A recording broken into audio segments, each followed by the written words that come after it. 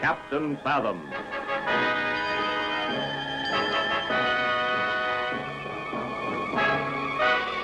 Ghost ship.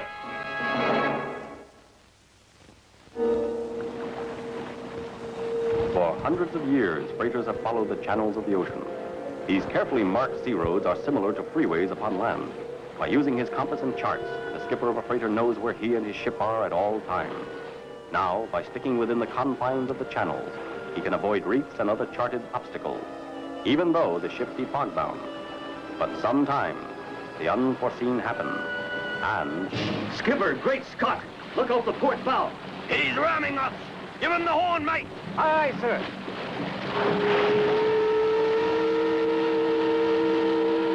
Hard a port! We're gonna hit! But the reefs! Turn this ship loggerhead!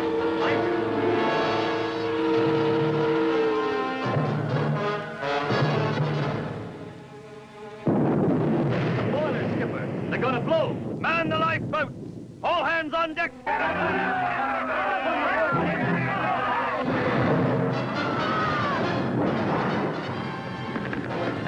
He's taking on water, Captain. Man the lifeboat! Get off this ship! All hands on deck! Abandon ship! Check the engine room! Make sure the crew is clear! Aye, sir.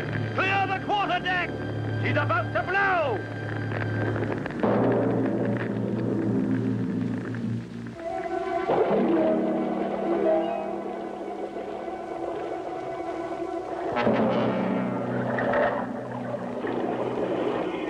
I just don't read you, Sam. If Chesterfield has this salvage operation and is making a profit, what's your problem? It's costing me a fortune, that's the problem. You've lost me. He's salvaging my oil tankers. There's more to it. My tankers have been running the Calico Reefs for years. Yeah, I know that. Suddenly, every one of them begins piling up. And Chesterfield is the only salvage operation in the area. I'll see what I can do, Sam. One more thing, Fathom. My captains claim that in each case they're about to be rammed by a ghost ship. What? A ghost ship? These are reliable men, Fathom. If they say they were being rammed by a ghost ship, they were being rammed by a ghost ship. Get me? Okay. We're on our way, Sam. Good. Our course should be south, bearing 180. 180. Got that, Ronnie? Switching course. New bearing south. 180. A ghost ship. Now, really, Captain. Just let me have our estimated time of arrival, Miss Perkins. Speed, Skipper. Full, Scotty. That fog doesn't affect us down here. As Ronnie pushes the control levers forward, the mighty Argonaut begins to pick up speed, and in a few moments is racing toward a new adventure. Meanwhile, on the wrecked freighter, salvage operations are already underway. Step on it, knucklehead. You're not being paid by the hour. Hop to it, you blasted knuckleheads. Ooh, good. Yes, sir, my boy. There's a lot of money to be made in the oil game. Weather forecast for tonight is more fog. Fortune continues to smile. Get out the Maybelline. She sails again.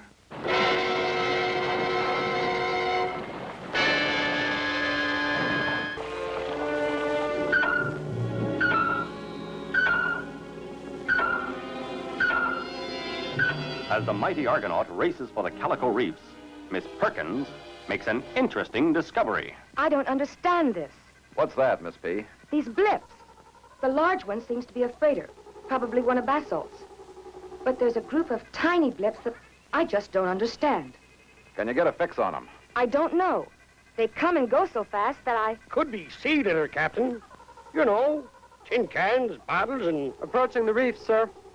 All back 2/3, Ronnie. Aye, Captain. That is strange. Now would be a good time to try the aqua video transmitter. Hey, good idea. Activate the screen. Skin divers. They appear to be working on those pipes. Miss Perkins, contact that freighter. I want to speak to her skipper. Yes, sir. All hands stand by for surfacing. Ronnie, bring her about, behind the freighter. Yes, sir. I got you, Fathom. You're gonna follow us at periscope depth. But what if we run into that ghost ship? We'll take care of that. No matter what happens, stay clear of the reefs. And if she rams us? He'll hit us first, Archie. Good luck, Captain.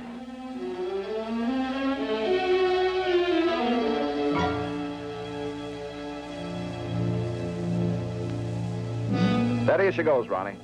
Aye, Skipper. The skin divers have disappeared, Captain. No trace of them. We'll check them out later. Keep right behind that freighter, Ronnie. Yes, sir.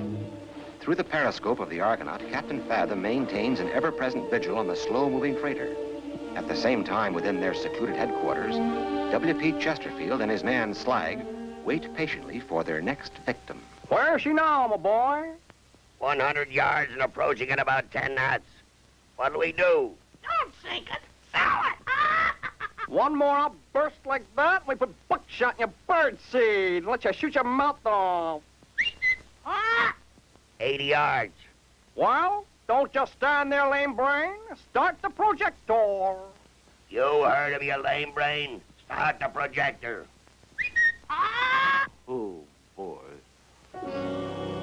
And now, my little longshot, stand by to salvage. I like working for a guy with a sense of humor, Chesterfield. That's because you're sick, my boy. Remind me to get you to a doctor.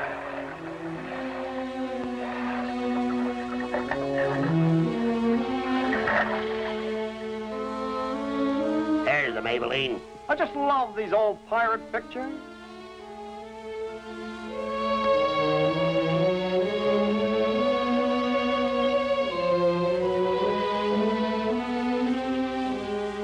As Chesterfield and Slag turn on the ghostly image of Maybelline, the freighter, followed by the Argonaut, continue their course. Aboard the Argonaut, Captain Fathom makes an observation. Great Scott. What is it, Captain? It is a ghost ship. And he's headed right for the freighter. I knew it. Hey, we're in the Calico Reefs, Captain. Captain, there's nothing showing on radar except the freighter. That's unbelievable.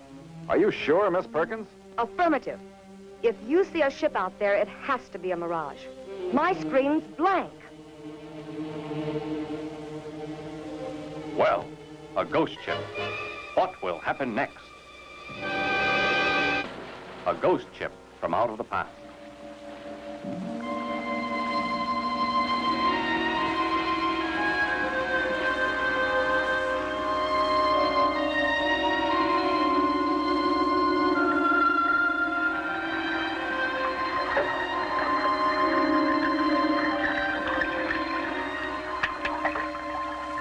If Captain Fathom and his crew could see what was happening beneath the Calico Reefs, they would fix Mr. Chesterfield's wagon in a minute. What's the problem, my number one salt for brain? You look like an electric eel with a short circuit. She hasn't changed course. That freighter's still on the way. I knew we couldn't trust Maybelline. We've been working that ghost ship too hard. Oh, boy. Switch to Agatha. The sea monster. She gets him every time.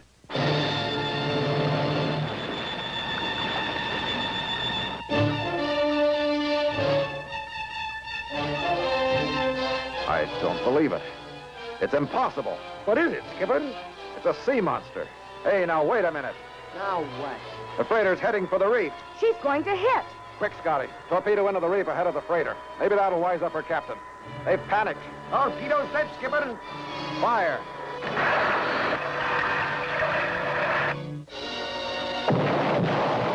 Right out loud, mate. Veer off there. Veer off. But that monster. Turn to starboard, you swap, before I belay you. Aye, sir.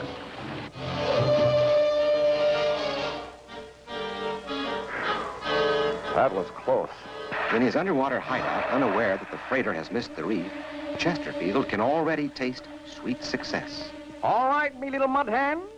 Stand by to salvage the oil. Hold it, Mr. Chesterfield. She's still on course and missing the reef. Upon my word. What's the world coming to? Don't they believe in sea monsters anymore? It's Fathom, Mr. Chesterfield. He's sailing the freighter. Zounds. I might have known. Ah, Dumbo! Two things become apparent. We must knock out the Argonaut and feed that bird to a barracuda. There goes the whole ball game. Oh. We have any of those magnetic mines left? Yeah. Release one in the path of the Argonaut. Better yet, release two. Now's no time to fool around, my boy. But the concussion could rip this reef apart. You forget one thing, my hairy little mud turtle. If we don't get the Argonaut, they'll get out. But then, they say Folsom Prison is beautiful in the autumn. 980. Well done, my boy. Glad to see you got the message. Yeah. Captain Fathom, SP? I'm not sure, but these blips suggest two small objects released from that reef ahead. They're approaching us. Mine. Ronnie, all back. Emergency. Aye, sir.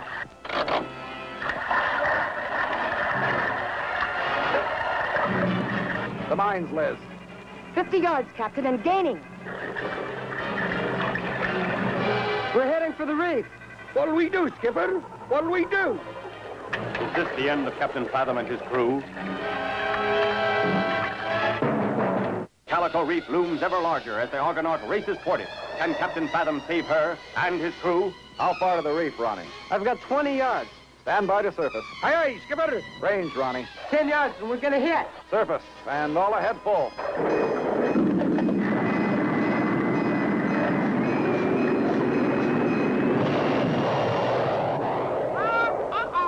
Done and did, my little swamp lily. And we're still alive and kicking. That was close. The ship is sinking, mates! Save the rum! Ah! You're gonna look just marvelous as a paperweight, big beak. Aw, this is more fun than a pocket full of wet oysters! We've lost the freighter. She's getting away. Give her a torpedo. Right in the Ponza. Uh-oh! And that'll blow our whole operation. And we'll tow the pieces to the reef. Nobody'll ever know the difference. Good thinking. This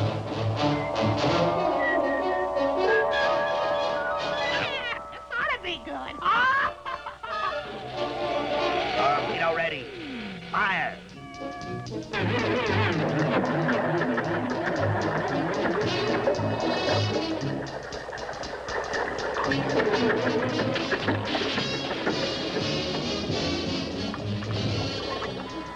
They've launched a torpedo. It's heading for the freighter. Give me a fix, Perkins. Scotty, stand by the laser beam. You'll never do it at this range, Skipper. The fix, Perkins. 400 yards. In 3 seconds, 150.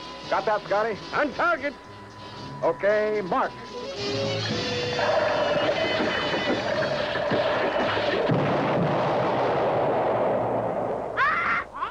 Done and did, Quasimodo.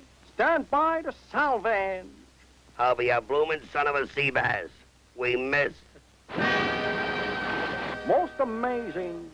I thought I felt the explosion. It's them what done it, Mr. Chesterfield. It's that Fathom gang. They're still about. How I hate a hanger-oner. Is it still foggy out, my boy? Like cotton. Then put on the burning freighter film. When Fathom sees this classic, he's duty-bound to go to the rescue. Now you're talking. As soon as he's within range, give him a lady finger right in the belly. This is one torpedo I'll be glad to launch.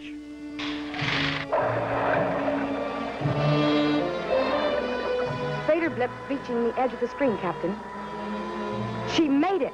No such luck, Perkins. Looks like they've caught her amidship. She's burning in two and beginning to sink. Impossible, Captain. That freighter is more than 20 miles out. And there, she's out of range. All ahead full, Ronnie. If our freighter friend has made it safely through this reef, then that has to be a passenger vessel dead ahead. There they go, Mr. Chesterfield. They grabbed the bait. My boy, when that torpedo strikes the Argonaut, you will witness one of the greatest pyrotechnical sequences of all time. I don't get you. The Argonaut's an atomic submarine. When her furnaces erupt, she'll make the 4th of July look like a cap pistol. Oh, boy. Stand by to launch torpedo. A motion picture of a burning vessel. Then Captain Fathom racing to the rescue. Will he discover this trick in time? Little does Captain Fathom realize that the burning freighter he goes to rescue is nothing more than a ghostly image projected on the fog bank by Mr. Chesterfield, king of the salvagers.